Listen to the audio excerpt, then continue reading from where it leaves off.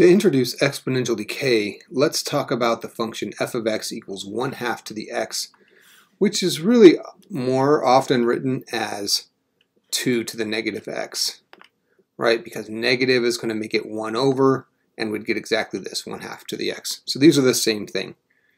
Let's just plot a few points and see what this looks like. Again, we don't want to always plot points to be able to graph these things. So I'll show you in general what it looks like so you don't have to plot points each time. Let's see. Let's do this, 1/2 to the x. Okay. Okay, so let's do -3, -2, -1, 0, 1, 2, 3, and just get an idea of what it looks like. Okay, so 1/2 to the -3. Let's see. 1/2 to the -3. Well, that negative is going to flip it, so this will actually be flipped up, so 2 over 1 to the 3. Well, 2 over 1 is just 2. 2 to the 3 is 8.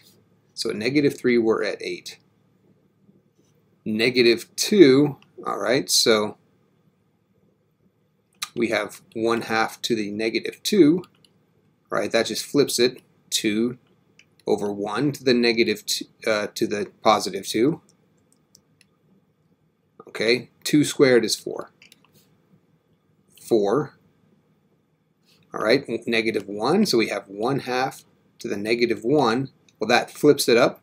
That just gives us 2. 2. Anything to the 0 is 1. Anything to the 1 is itself. Okay, 1/2 squared is 1/4. 1/2 cubed is 1/8. Okay, so let's see what this looks like. When x equals -3, our y value is 8, which is way up off this page. Right, we're at about, let's see, 6, 7, 8, so maybe somewhere up around here. Okay, by the time we're over to -2, we're down to 4. Okay, at -1, we're at 2.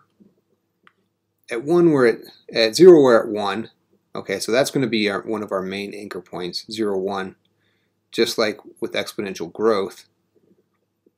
Okay, at 1 we're at 1/2, at 2 we're at 1/4, and at 3 we're at 1/8, so we're way down here, and you can get an idea of what's happening here. This is a function coming down. It looks a lot like the growth function, except for it's reflected about the y-axis, which is exactly what it is.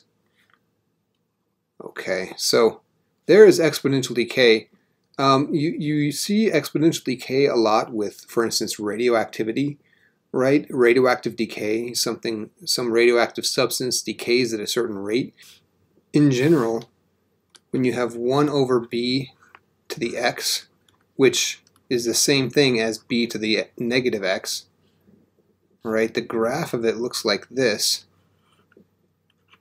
It goes through the point 0, 1, and then it goes through another point, -1b. So there we go, -1b, and it comes down like so, comes down and then gradually levels off, approaching the x-axis, but never touching it. Right? So here's our exponential decay, and the bigger b is, the steeper this is going to come down. Just like the bigger b was in exponential growth, the steeper it went up.